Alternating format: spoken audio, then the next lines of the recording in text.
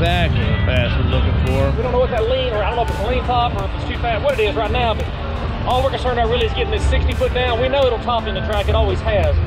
It looked good. You know, the bang is spitting, popping. Bang is spitting pop. Let's not talk about that right now.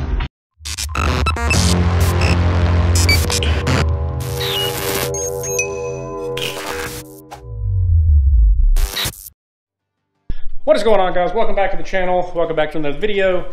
Today we're out here in the shop. If you watched the last video, we're sunshining out the track. You saw that we're having quite a few issues as far as it spit popping and banging and not really knowing for sure what that was.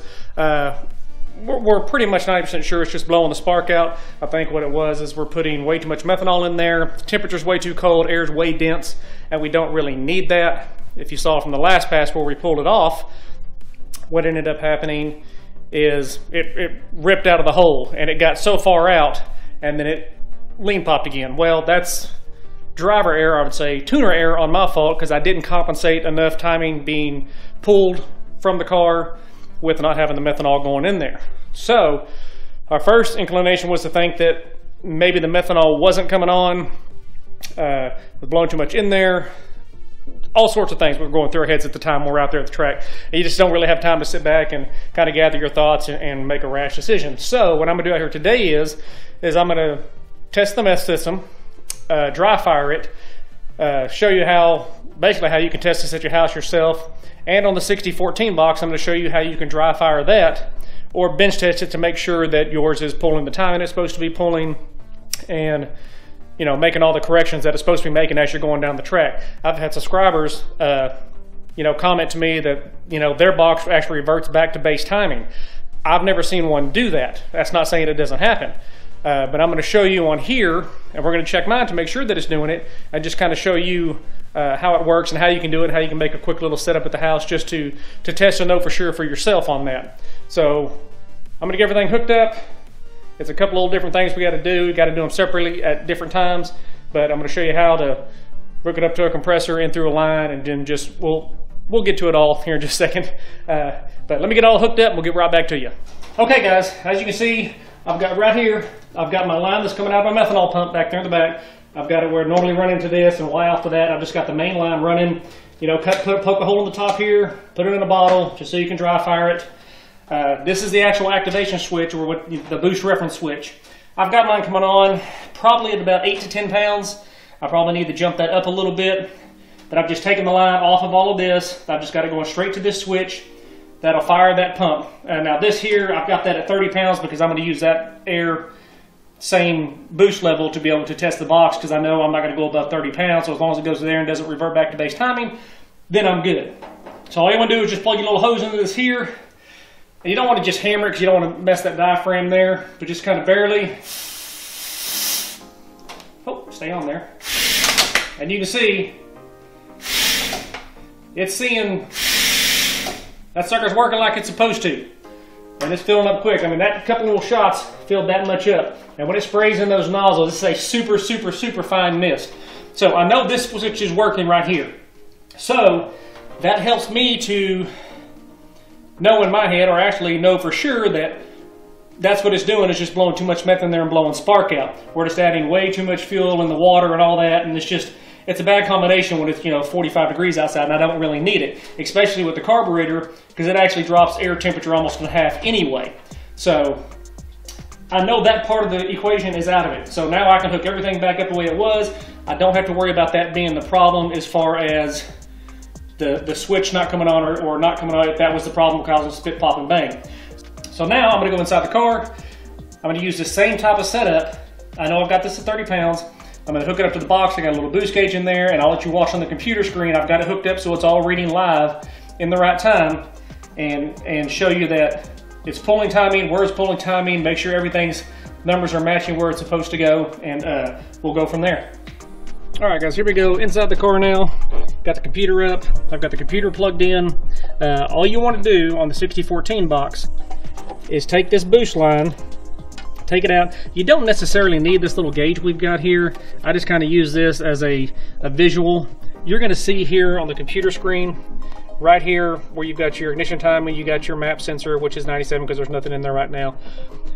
you're going to see that anyway. So this is kind of just a little visual, you know, to help me kind of hold the actual air, so I'm not just blasting it in there. So you just want to get a little, you know, strip tee right here, plastic tee, run that through there, bring it out to here to an airline, tee it off, or you can just run it straight into the box. What you're going to want to do is you're just going to lightly, just slowly bring this air in, kind of match your KPA numbers on here. Like if you see on the computer screen, if you see right there where your numbers are over here, where your time is being taken out, just kind of get the air to follow those numbers. Take it to, you know, 171, which is 10 pounds. Take it to 205, you know, which is 12. You know, take it to 226, which is 18. Take it to 239, you know, and so on and so on. Just to kind of give you an idea to make sure that it's holding the timing and it's pulling the right ignition timing at that point. And then I'll show you, since I've got that set, you know, overall unregulated to go to 30 pounds, I'll open this wide open and you'll see on this box here that it'll sit there and hold at 248, 250, and it'll just stay there. It'll hold the degrees of timing. It's not going to revert back to 36 degrees timing. Now, I've had subscribers tell me that theirs have actually reverted back to base timing. I've never had that happen. This box has always been good. The one at Philo has always worked great. We've never had that kind of issue. But I'm just going to show you how you can dry fire this yourself, how you can bench test it to make sure that yours is doing that and that yours isn't reverting back to any type of base timing. Because if it, you know, 27 pounds of boost, if it hits 36 degrees timing, that sucker is going to scream for about a second and a half, and then it's going to freaking pop open like a champagne bottle and spray graffiti everywhere. And you don't want that to happen, especially, you know, tearing your stuff up. So I'm going to set this up, show you how we do it, and just give it a little dry run. Okay guys, here we go. If you're watching those numbers there, you'll see how it's barely start to creep it in. And it's at 13 degrees timing. It's not what my ignition is. That's just showing where it is right now base. So it's actually going to pull the timing from that. So if you see, I go up to here. You see I'm moving up. Let's get it back here down to about 171. See right there at 171. If I can get it back up there. It's kind of tedious to do, but you can get the feel of it. So right there around that, it's 171. I'm taking out 2 degrees. So you see the timing at 171 is 11 degrees because I'm pulling out 2 degrees there. So that's holding good. Okay, so we're going to go up to 205. Just, you know, like I said, just kind of go through the numbers just to give you a feel to see what you got there. If we get up here around 205, it's kind of hard to hold it up there, but it's taking out 6. And as you can see, I'm right there, taking from 13.6, that's 7. So that's exactly what we need to do, you know, and then so on and so on. And as you can see, here, I'll open this thing wide open. You can hear it. It's holding 248. That's 30 pounds of air pressure going in that sucker. And it is sitting there holding, right, taking 12 degrees of timing out of there. It's not moving, it's holding its last value. That's what you're wanting it to do. You're wanting it to your max boost pressure. Again, this is only if you're going over 21 pounds of boost. That's the downfall of this ignition system on this, is that that's the only thing it's doing. It's got a 2-bar map sensor in it, and it's kind of limited on that. So if you want to run anything above 21 pounds of boost, you've got to take out at 21 what you want at 27. That was what I made the mistake on the other night, is I unhooked the methanol because we didn't know if it was working or not, so we just eliminated that. I ran it on straight fuel, and I only pulled out 12 degrees timing. Well, that's great at 20 pounds. Well, when it did that, it wanted to run, it hit 27 pounds. It boost creeped on me, which I know on these gates, when it's just gate pressure, I know that they're always going to creep about 5 pounds, so that's dead on. But I didn't think it was going to go that high. It went up to that, it lean popped, and got out of it. Didn't hurt anything. You don't want that to happen. It's going to get there quick too. You know, to sit there and say, well, you know, is the box limiting? Yes, it is limiting as far as how you can manipulate and ramp timing in. But from that 21 to 27 goes so fast. Like I said before in previous video, if you're going to 25, 26, 27 around in there, 21 to 26 isn't that big of a jump. Your time is going to be pretty close, maybe a degree or two, unless you're just really trying to dial something in and you're trying to, you know, it's the last run of the night, you're going for the big money. Yeah, it would be nice to be able to ramp it in a little better, but it's going to go from the 21 to the 27 so fast that you're not going to feel it in the car. But the car is going to feel it in the timing, if that makes any sense. So, again, that's the downfall of this box, but at least now I know this one's working.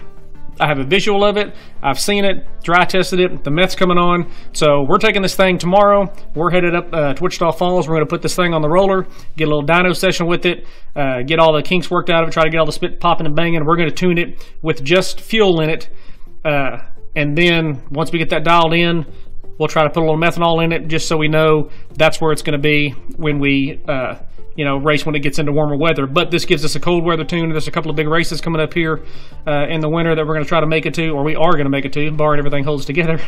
And we don't make too many changes because there's always going to be upgrades. Still deciding if I want to change the heads on this and a couple of other things. We can't leave it alone. But that's the plan, guys. Like I said, we're going to put on the dyno tomorrow. Not too concerned about the numbers of it. I mean, yeah, a great power number is always great to have. It's good to, hang in your pocket and show people and all that. We're not concerned about that. We're wanting it to run, and we want it to run good, and we want it to run safely. We don't mind running with the tongue hanging out every once in a while, but we want to be able to assure that it stays running. We're going to get there, put this thing on the rollers, get a good number on it, good safe number, a good tune, get everything burning right, check plugs, all that kind of stuff. We do stuff old school way. Yes, we still check plugs. It's not everything on the laptop. So we're going to get there and do that tomorrow. Try to get it all dialed in and bring it back, get ready to go racing. But with that, guys, I'm going to end this video right here. Thanks for watching. Thanks for subscribing. Any questions you have, comment down below. We'll catch you guys on the next one.